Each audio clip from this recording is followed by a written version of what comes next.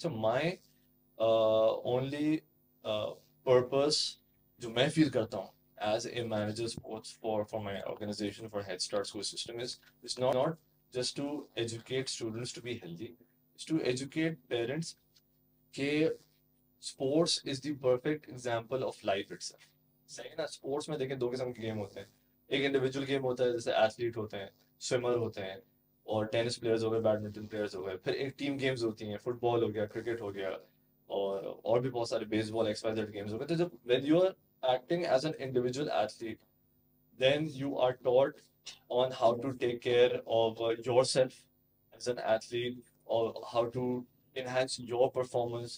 ये सारी चीजें when you're playing as a team, फिर आपको you have to take everyone along regardless of their talent. सही ना? हर कोई 9 out of 10, 8 out of 10 नहीं हो सकता, लेकिन उन सबको साथ लेके कैसे सही चलना बात है. और perfect example of life itself. Life अभी क्या है? लाइफ यही तो है कि आपको जो है अपना जो है वो कैसे ख्याल रखना है.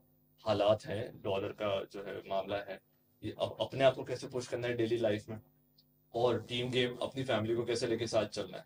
तो sports is like a prime example of how to handle all these things in है, लाइफ. बिल्कुल. और जिसने स्पोर्ट्स थोड़ा बहुत भी खेला होता है ना, वो कुछ लाइफ की इन चीजों के लिए आगे जाके रेडी होता है. लेकिन अगर कोई स्पोर्ट की बिल्कुल रेडी नहीं होता, बिल्कुल वो पेरेंट का फुल तवज्जो होती है कि मेरा बच्चा सिर्फ पढ़े एंड दैट्स इट, और कोई आउटसाइड एक्सपोजर ना हो, तो उस बच्चे के साथ आगे जाके Then we very get difficult then होता है. then we get that generation of people that we have today that if you tell them that you are overweight, they get offended Exactly. because they do not understand the fact that remaining within a pocket of your physical ability is so important in life to remain healthy. ठीक है ना? मतलब if you're 6 and you are 130 kg, so that will actually affect your tenure of life in the long run.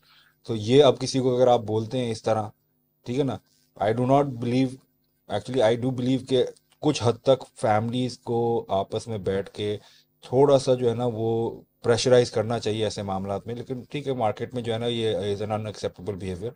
लेकिन I still believe that if a person is not physically active, you may not have talent, but if you're not physically active, you are not doing yourself justice, regardless of whatever age your group you're at. Even if you're 60, you should get up and you should take 15 to 20 minutes out of your life and go for a walk and control your diet and stay in a pocket. ये general public 99% इस पे काम कर सकते हैं. जो बीमारी की वजह से जिनका प्रॉब्लम्स होता है वो 1% है. दैट उन 1% पे तो वैसे भी बहुत सारी चीज़ें अप्लाई नहीं होती. लेकिन जनरलिटी के अंदर बंदे को फिजिकली एक्टिव, फिजिकली फिट रहना चाहिए, जिसमें वो यंग एज से स्टार्ट होता है, वो उसको कंटिन्यू लेके चलता है. हम जो है इस एज में स्पोर्ट्स पे इतने फोकस जो कर रहे हैं और स्पोर्ट्स पे इतना जो हमारा रुझान है, वो इस वजह से नहीं है कि 30 साल 35 साल की एज में हमने बोला यार चलो हमने बचपन में नहीं किया तो आज कर लेते हैं. वो सिर्फ इस वजह से कि बचपन से हम ये चीज़ की इम्पोर्टेंस समझते हुए हैं. Self discipline. Self discipline. Self discipline. Discipline takes over a lot. Discipline actually resolves a lot of problems that a person can have. ठीक है ना? डिसिप्लिन जो है ना वो बहुत सारे प्रॉब्लम्स का सोल्यूशन है if and only if people understand the importance of discipline. Sports teaches you a whole lot of stuff. Sports teaches you not just self-discipline.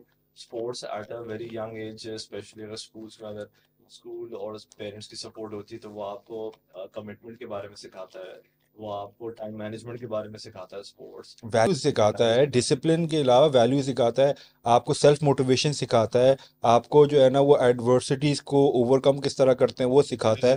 ठीक है ना? How to deal with different type of peoples आपको सिखाता है, people management सिखाता है, फिर आपको लीडरशिप स्किल्स सिखाता है. It also makes you a follower, it also makes you a leader. इसका रीजन ये है कि आप जो है certain times in your athletic life will be following someone, and after you become something then you become a leader. तो फिर you teach someone.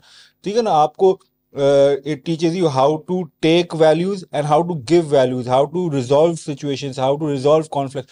मतलब स्पोर्ट्स में जिस बंदे ने स्पोर्ट्स में जिंदगी गुजारी है, he has learned a lot from the any sport. आप वो इंडिविजुअल स्पोर्ट हो, फिजिकल हो, किसी भी किस्म की स्पोर्ट हो, उससे यू लर्न अ लॉट. अभी हमारे जो मॉडर्न पेरेंट्स हैं, तो मुझे बड़ी खुशी होती है देख के कि इनका जो अक्सर का जो एम होता है ना कि हमारा बच्चा जो ना बस he or she somehow learns how to handle the fear of failure.